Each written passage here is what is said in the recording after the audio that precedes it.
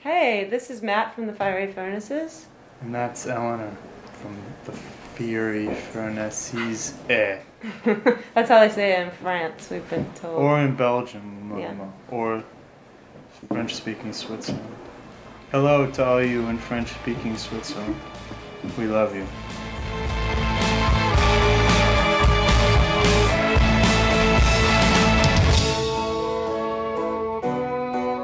I don't think of so much what I'm currently listening to as what I'd like to be currently listening to. And I would really like to get into Turkish soap opera music.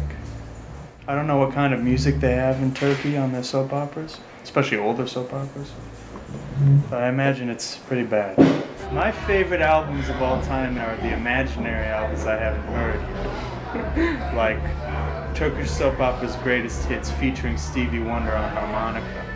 Wow. Or Tanzanian lullabies featuring Mavis Staples on lead vocals.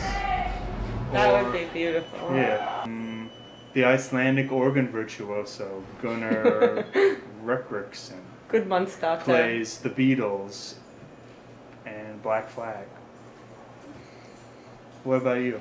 Well, my life-changing song was Houses of the Holy by Led Zeppelin. I just thought I wanted to sound like that. Be around that kind of sound. Be around that kind of sound? Well, you failed. I know. But there's hope still. Maybe eventually that record will sound like our band to you. That would be the dream. As come opposed true. to the other way around. Right. What are some great live shows you've seen on?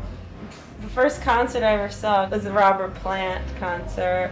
Was it good? It was great, and I got to sit in the second row after having like nosebleed seats. I was ushered up to the front because I was spotted. I was spotted as a 12-year-old. That girl's got to sit right in the front. Groupie, potential groupie. I saw the MC5 play at a festival. MC5, but you know, a couple people are dead in the MC5. So to compensate, they had two people singing, Mark Arm from Mudhoney, and then the guy from the Lemonheads. What's his name? Evan Dando. Evan Dando. And Evan Dando, he couldn't do it. He sat down on the stage and just tapped the mic. Pretended like the mic wasn't working when it was. And he was like, my mic's broken. He just sat down and cried, you know, like crybaby. But I don't understand his pain. So. He's usually barefoot, so he probably stepped on a piece of glass. Maybe he stepped on some gum. Stepping on gum is really disturbing when you're barefoot.